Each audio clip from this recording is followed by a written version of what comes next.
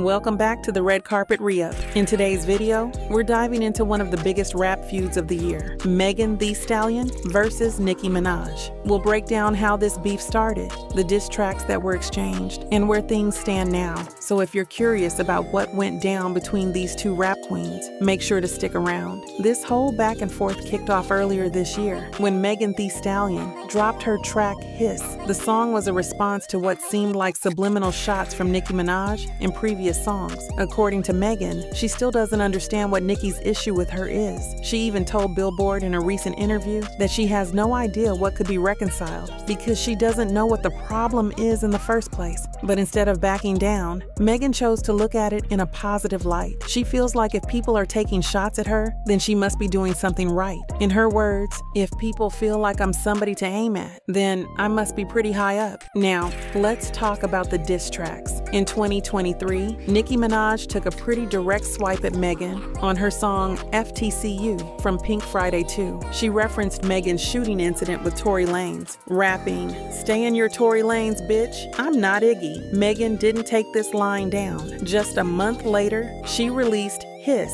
where she fired back with a thinly veiled reference to Nicki's husband, Kenneth Petty, and his criminal past. The line, "These hoes don't be mad at Megan, these hoes mad at Megan's law," was a direct hit at Petty's attempted rape conviction from 1995. Nicki wasn't done though. She released another diss track called Bigfoot, where she threw in more personal jabs, including taunts about Megan's late mother and the Tory Lanez shooting. The feud eventually cooled off, but not without some backlash. Nicki Minaj faced widespread criticism for her harsh and personal attacks, especially the lines about Megan's mother. Many people, including Charlemagne the God, felt that Megan came out on top in this beef. Megan, on the other hand, didn't seem fazed by the drama. She even had more bars for Nicki on her June album, Megan, although Nicki has yet to respond. So what's next for Megan and Nicki? Only time will tell if this beef is truly over or if there are more diss tracks on the way. But one thing's for sure, Megan isn't backing down anytime soon.